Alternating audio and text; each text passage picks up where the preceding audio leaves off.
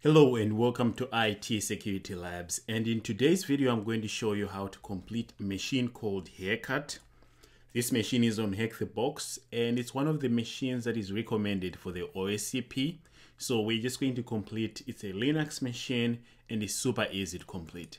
It's a retired machine on HackTheBox, so you're going to need a subscription. Otherwise, just watch what I do here. It's going to be a fun machine. Our IP address is 10.10.10.24. And I'm going to be running everything from my Kali Linux machine, which is running in VMware Fusion. So let's go into Kali.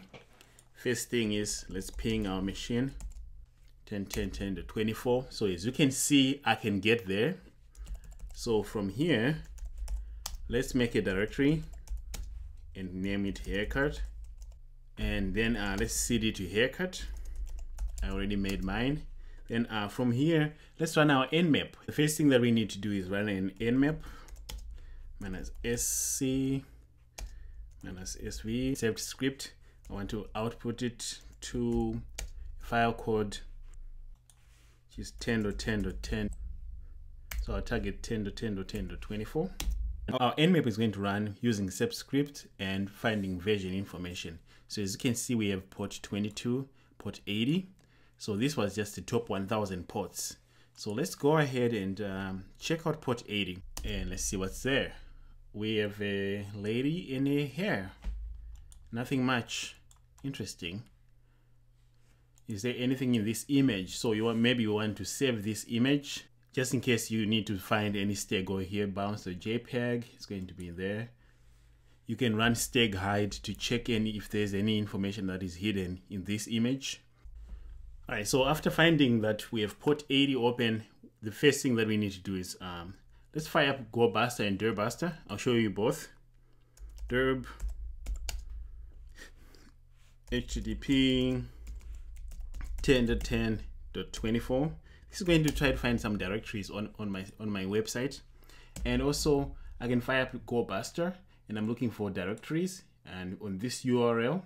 So let's run them side by side. They should find the same information, but GoBuster is going to be more thorough. So as you can see, GoBuster was very quick. We found uploads right away, and it's still going.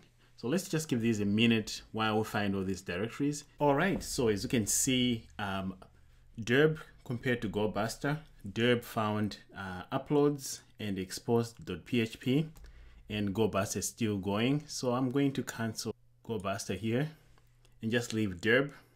So let's go back here. Okay, so it's exposed.php. It says, now this is what we have. It says, enter a local addresses location you would like to check. Okay, so if we say go, carries curl, that might be a link. So that's an image, good. But we have the word curl here. Let's view the page source. What's really going on here with that? Requesting site. So it is a curl command. Okay, so let's see if this is a real curl command. Let's change this to my Kali Linux. What is my IP address? 10.10.14.3. If that is true, then let's do 10.10.3. I don't have anything running, so I don't expect anything to be curled here. Okay, failed connection refused. So yeah, it is trying to run a curl command. Okay, so reading through the curl tutorial, here are the different options we can run curl. Obviously, we're going to be looking at this. So let's host our Python HTTP server here and try to see if we can upload. Remember earlier we found in a /upload folder. So if we can curl something, we should be able to curl and output it to a folder. So if we say -o output or similar, okay. So I can use -o for output. All right. So I should be able to just output that command into my uploads folder. That should be simple. All right. So let's go back here and say, okay. All right, so first let me locate my PHP reverse shell. I need to see if I can upload a reverse shell to my machine. So locate shell.php Okay, so let's copy our PHP reverse shell. This is the normal PHP reverse shell that you can have anywhere, really. So let's copy that. So let's copy and name it shell.php. All right. So if I do an ls, now I have my shell.php, vi shell.php. All I need to do is make sure that this shell is pointing to my machine here. So let me insert. So this is 10.10. I think it's 14.3. So yep, 10.10.14.3. So that's what we need to call to. It's calling on port 888. That's fine. Let's leave it like that. So now we want to upload this shell to the uploads folder that we saw earlier here, because since we are running curl here, let's just do this. I want it to go to shell.php and I'm going to point it to my machine 14.3, and instead of just uploading it here, let's output it minus output, and this time we should be able to just output it to our uploads folder. And it says slash, then let's name it. Okay, so that's what we are going to be uploading. But for us to upload it, we need to run Python here, a reverse our HTTP server. So to do that, we say Python server on port 80. The port. So now we are hosting our reverse shell here. If we go back here and execute our command, we should be able to get our reverse shell to our machine. So now if I say go, requesting side, bash is not a good thing, but thing to put in a URL. Okay, what did I do wrong there? I obviously did something wrong. 10.10.14.3 shell.php, and we want to output it to uploads shell.php. Let's see. Let's try it again. Oh, finally it works. All right. So now let's start our listener. Netcat -lv and p on port 8888. And now if we go and execute that shell that we have, it's going to be on /uploads /shell, which we have. It's shell.php. Let's go ahead and execute it, and bam, we're in. So that was a quick demonstration of how to upload a reverse shell using curl to this machine, which is Haircut. So ID, where am I here? www.data. Right, after trying a few things here, you'll notice that if we run sudo -l and it didn't work, we can try to upload a bunch of tools. But according to my privilege escalation cheat sheet, here's how we can check for permissions within our system. And here we will be able to see if any of these is running with SUIDs. And let's see if there's anything that is really interesting that is running here. We're looking for something that is out of the ordinary, something that is not normal. Ping, unmount, sudo, we know all those things. The one thing that pops up right away is I'm running screen. I think that's what we use for terminals. And the interesting thing is I have a version here, which is very interesting, right? Right away is, why do I have a version? Is it vulnerable? So that's what sticks out right away when we check for SUIDs here. So let's go back here and say, okay, yeah, we have screen. Do I have exploit?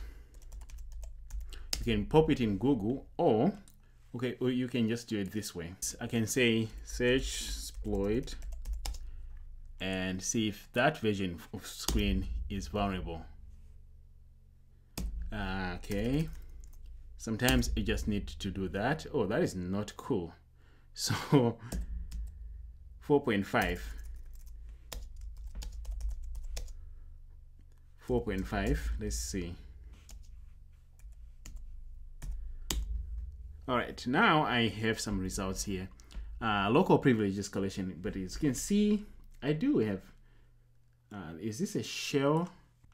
Then I can do this and I can say cat that. And look at that. We already have this right here.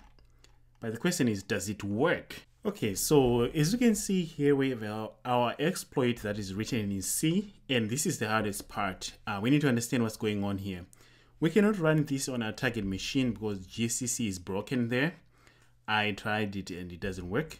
But if we look, we have a few parts here. We have this hack.c, and it includes this code right here. Then we have root.c, which has just this stuff here. Then we can run these commands here to execute it. So what we can do is, let's split this vertical. So what we're going to do is we're going to compile this locally, then put it on our target machine after it has been compiled. So let's copy that. libhack.c, and we just want to start from include all the way to done, and so we want this.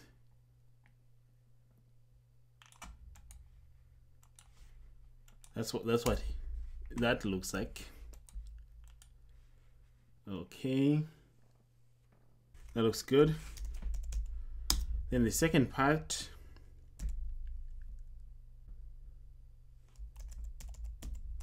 is root shell.c. Starts there. That's root shell.c. And I'm going to show you how to compile both of these. Okay.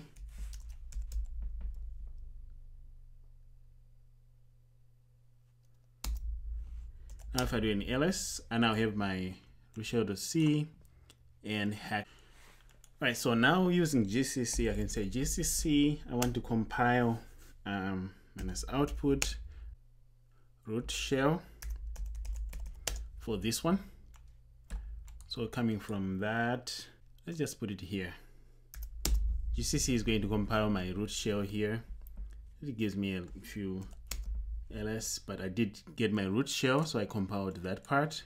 Then next I need to compile this part right here, libhacks.c, but this is going to be a shared object. So to compile a shared object with GCC is we say GCC HAX, that SO for shared object, and this is going to come from that. So we're just compiling our exploit here. Oh, something didn't happen properly. So I did IDL.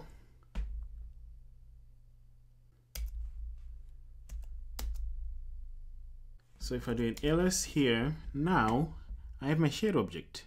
So I got my root, I got my shared object, and okay, now that I have those two, what I can do is I can upload them, then run this last part of our exploit manually. So to trigger it, I need to run this last part here. Do this at the end. So it should be in the temp folder for my victim machine. Okay, so let's host Python HTTP right there. Paste that. Right, we're servicing our Python HTTP. Now that Python HTTP server is running, let's go back here. Get HTTP, then 10.10.14.3/ hacks.shared object first. We got that one, and now we just compiled it differently, right? That we get HTTP 10.14. And this time we need to get our root shell. If I do that and say ls, you can see now I have my shared object and I have that. The last part I need to do, so this was my first attempt where it failed on me. So the last thing I need to do is manually run these, and to know how to run them, I just go back And as you can see right here, it tells us we need to go. All right, so now we need to do what we did here. Echo, okay, this is just an echo. So we first start with the city because that's what it's saying. Okay, print working directory here. So we're in the etc like it's saying. Then it's saying we need to run unmask. I'm just manually running it because it didn't run for us. Just pasting there. Okay. Then it wants us to run this. There's probably a better way this could have been done, but I'm just manually doing it because that's what it said. Okay. And then the last part, we need to echo that. We're not going to echo anything.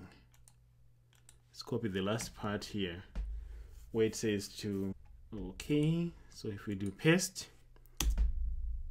okay. So if I do /tmp and then root shell, this is where we need to run our root shell.